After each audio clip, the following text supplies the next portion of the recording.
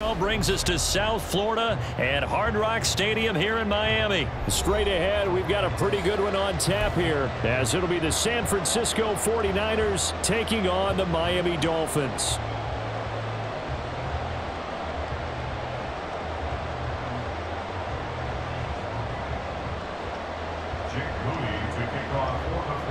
Now the Michigan man, Jake Moody, to get us started. And we are underway from Miami. Braxton Berrios now from his end zone. And it's a pretty good return here as he'll get this up to the 29.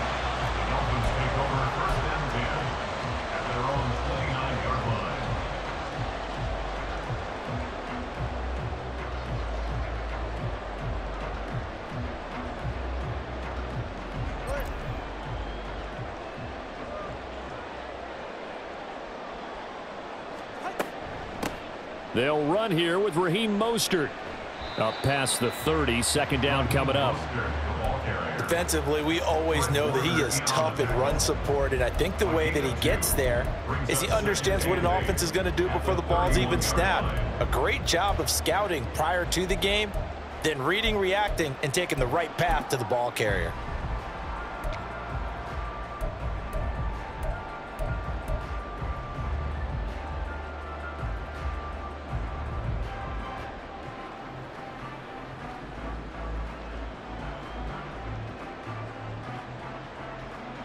From the 31, here's second down and 8.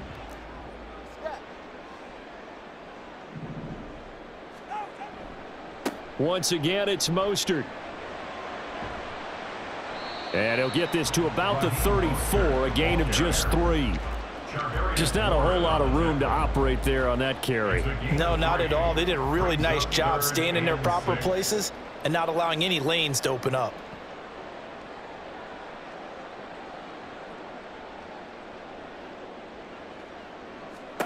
From the gun, it's Tua.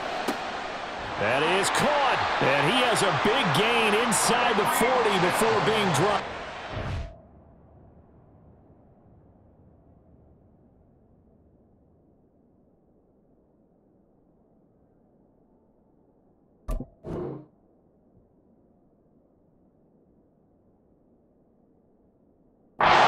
That gain on third down, good for 28. So from inside Niner territory now, this is 1st and 10 at the 38.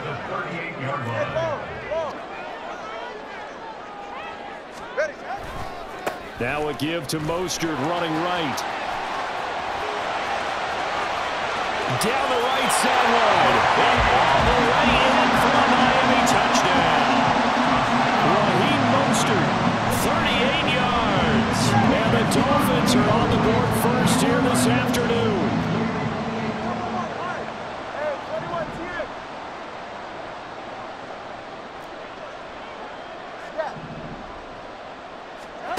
They'll look to throw.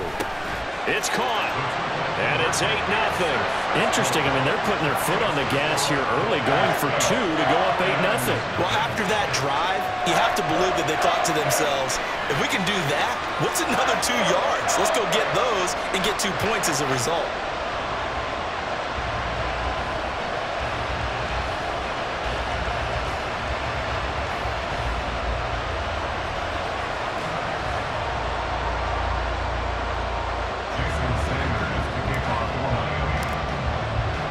Now after the touchdown, ready to kick it away is Sanders.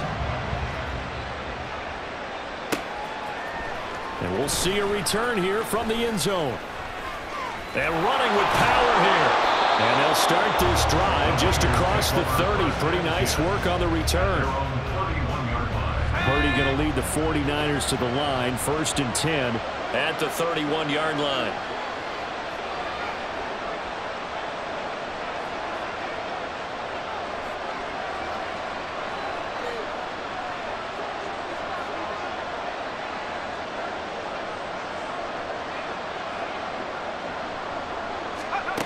They'll come out throwing here to start the drive. Oh, the first play of the game going to be intercepted. And he brings it back to right around the 26-yard line.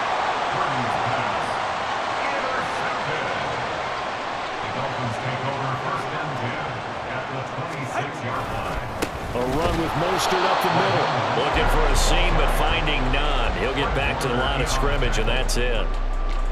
No gain on the play there. Second down. He can rack up those tackles in bunches in the run game from that middle linebacker spot. And what he has to do is make sure he congratulates the guys in front and tells them thanks a lot, because as the guy in the middle, the Mike linebacker, you're counting on your front three, your front four, your front five, whatever you've got in front of you to take up all the blocking, allow you to roam and hit, and that's what he did on that play. Second down, here's Mostert again. 4 yards the gain, and it'll bring up a third down. Typically, we think it's the strong safeties that are better tacklers, especially closer to the line of scrimmage amidst traffic. But in this case, how about the free safety coming up and making the big-time play? Now throwing on third down there, but he cannot connect.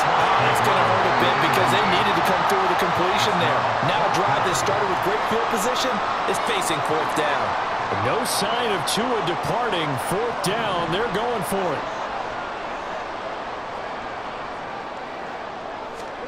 Tagovailoa going for it on fourth down. That is caught by Waddle. Touchdown, Miami. Jalen Waddle, a 22-yard touchdown grab. And the Dolphins' decision to go for it pays off with 6 points. They're going to keep it on the ground. Now split the difference, and they're right where they would have been with 2 PATs. They got the 2-point conversion the first time. They failed there. Interesting, isn't it? Because the first time you go after your first score, that feels like a gamble. The second time when they tried it again, that felt like, what the heck, right? Because, as you said, even if you miss it, you split the difference, and you're right on schedule at 14 points. And a mistake on the lateral. It's a loose ball. So a teammate picking him up there, that was nearly disaster. And the way that you coach these things, you want to make sure you have eyes towards the return guy, because you want to make sure that the catch is secured. A lot of teams do that. They have at least one guy. Okay, you're responsible for making sure he secures the catch. He's not always the one that makes the recovery, but he can always sound out the alarm. Hey, ball's on the ground. We've got to get it back. Oh, and his early struggles continue. Here's another one intercepted. Picked off by Jerome Baker. And they'll take possession already in the red zone and in a great spot to add points to the scoreboard. And, Brandon, how many times have we seen a defense with a lot of field behind them get even more aggressive, right? They feel like they've got them not pinned down, but in a favorable spot for them. And they took advantage of it there. Got a nice interception and set up their offense in great shape. So now they have to contend with 2nd and 13 after the first down run goes backwards. Here's Tagovailoa to throw. He's going to drop this underneath to Mostert. 2 yards on the pickup there. And that's going to lead to a 3rd and 11. Tua sets up to pass it. And he takes a shot on the release as this will be incomplete. I think he had to unload that one before he wanted to. He was right up in his grill. I think he was a dentist there without a license, don't you? Just not enough time for the play to develop. Just lucky it wasn't a fumble, really. Sanders' kick is good. And that'll make this 17-0 here in the opening quarter. So the interception set him up with terrific field position, but 3 points, the end result. Yeah, we can make this one pretty simple, partner. You always want to end drives with points, but that's one that you're going to look back on and probably say, we should have done better there. And he's up past the 20 to the 22-yard line. The 49er offense set to get this drive underway. And it's been a miserable start for them offensively. Obviously, 2 drives, 2 interceptions. And this is where you have to know your quarterback and know how you actually have to reach him. Do you do it with a little bit of humor? Maybe you break the ice a little bit like, hey, didn't we practice in that colored jersey all week, not the one that you're throwing it to? Or maybe you have to be stern with him. But whatever it's going to take to get the message, it has to be done. He's putting the game in jeopardy. And he's taken down, but able to slip across the 35. 17-0 our score after 1. The 49ers with the football here to begin the second quarter.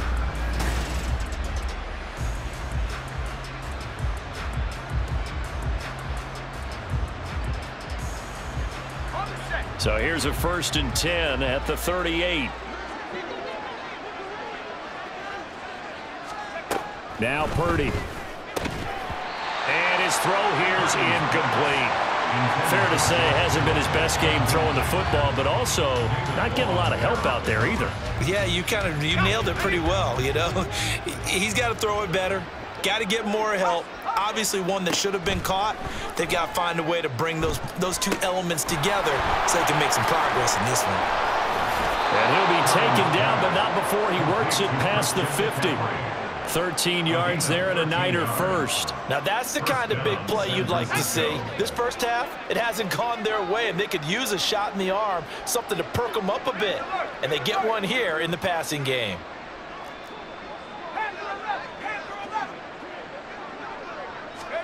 Here's Purdy on 1st and 10. That's complete. It's Brandon Ayuk. And he's going to get a solid gain of 9 before being brought down. 2nd and right at a yard. Brings up 2nd and 1 at the 40-yard line.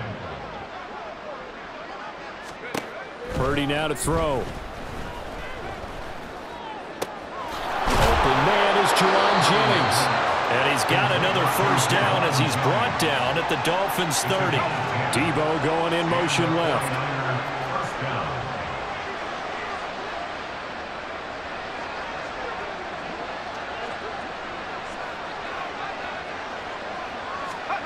On 1st down, it's Purdy. He's got this complete to Ayuk on the out route. Touchdown, 49ers.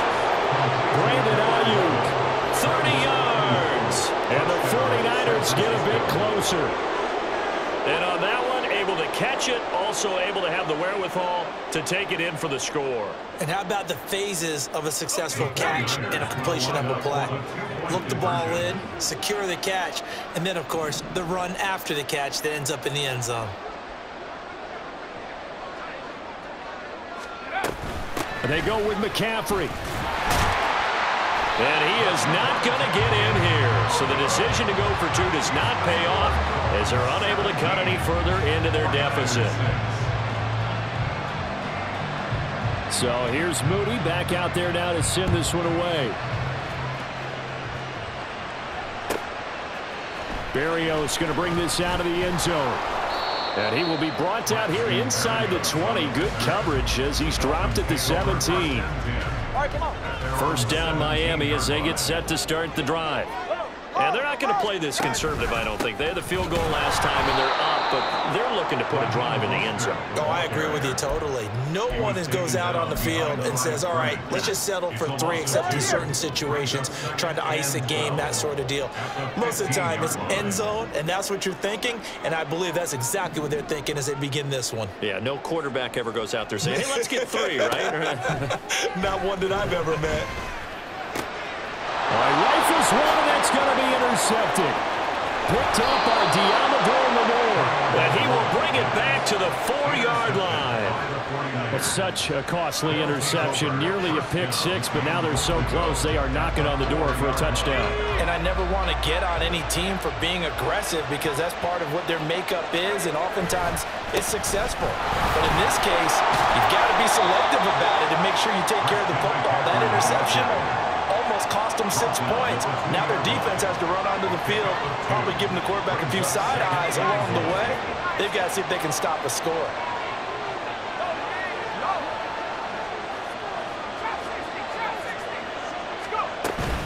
Again, McCaffrey. And he'll take this into the end zone for a San Francisco touchdown.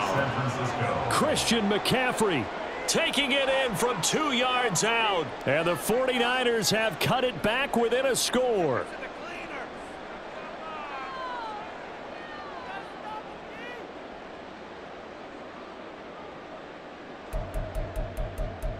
Purdy and the Niner offense, they'll stay on the field. They'll try to go for 2 here.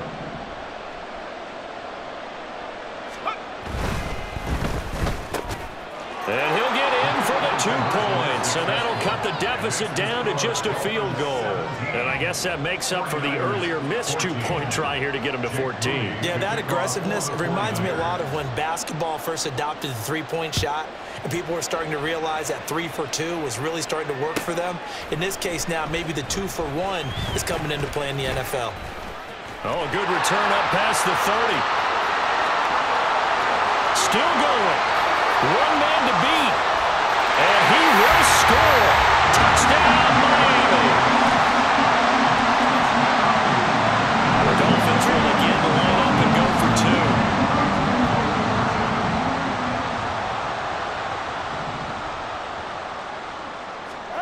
2. Now Tua. And he's got it. So the try for 2 successful. And that bumps their lead up even further. So now the other return teams out there as they'll try to duplicate what they just saw. They'll elect to bring it out here from the end zone. And in hindsight, probably should have taken a knee as he only gets this out to the 16-yard line. The San Francisco offense ready to start their next drive. They coming off a touchdown drive the last time they had the ball. That cut down the lead. Now the defense does their part, got them the football back. So now maybe with the touchdown they scored previously, plus their defense making that stand up and getting them the ball right back, momentum may be shifting in their favor. He'll fire this deep for Ayuk. And that is incomplete. Took a shot there on first down, but he couldn't reel it in. Here's 2nd and 10.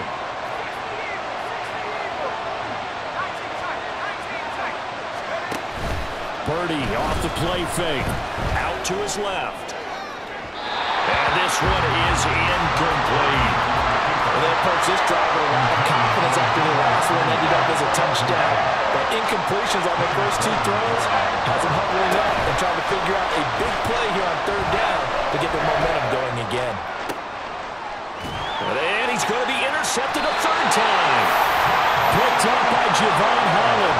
And they'll start with great field position at the 41-yard line.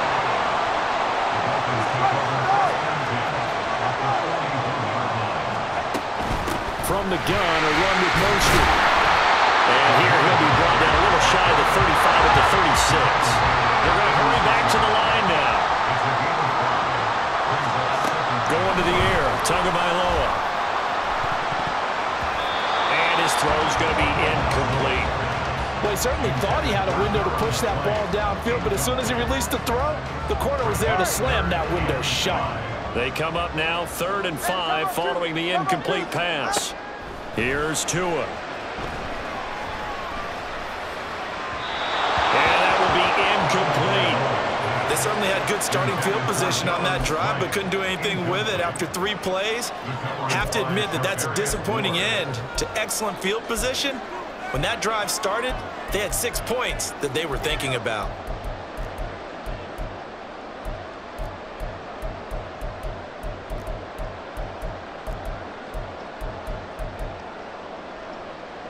And no move to get the offense off the field. They're going on 4th and 5. They're going for it. Here's Tua with it. Oh, looking for Waddle, but it's intercepted. Picked off by Fred Warner. And the 49ers are going to get the football here as he gets this up to the 38-yard line. They've got good starting field position as they come up here 1st and 10 at their 38. They start on the ground with McCaffrey. Give him 5 on the carry there, and it'll be 2nd down. The 49ers moving hastily. They're scurrying to the line. At the 43-yard line. Play action, and now here's Purdy to throw it. Gets this one to Juszczyk. 7 yards there and a 1st down.